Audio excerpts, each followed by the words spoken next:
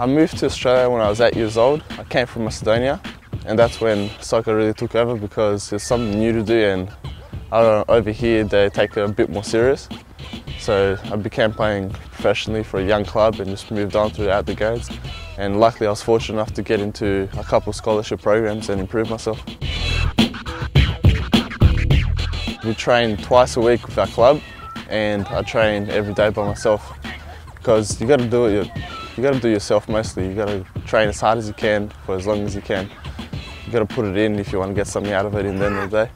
Soccer had a large part to fit in when moving to Australian society because obviously my family loved it, so I'd be seeing it on TV every day, and once you start playing with clubs and teammates you just get a hype, and once you're hooked, you're hooked.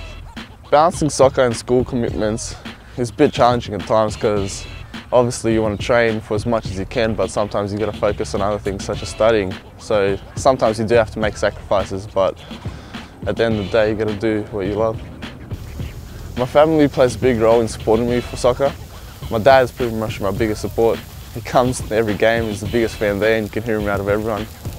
My family life is a bit traditional. Obviously I have to follow my Macedonian heritage, and it does play a big role, like such as eating occasions and having Easter 2 weeks later, but it's a good thing because you get a variety of having Christmas in Australia on normal days and then having your own 2 weeks after, so you get a good part of both. My plans for the future are, well, this year finish off the season for Olympic and hopefully get a scholarship, but at the start of January I plan to be moving to England for a 10-week scholarship, and it's a training program where you play, train, and obviously you get scouting opportunities. So I'm looking forward to that at the end of the year, so I've got to train every day to make sure I'm ready for that opportunity. Obviously want to play for the Socceroos, be one at a higher level, and just move on to somewhere where it's a higher level. Obviously you want to be the best you can, and if you want to be the best you got to move to the best.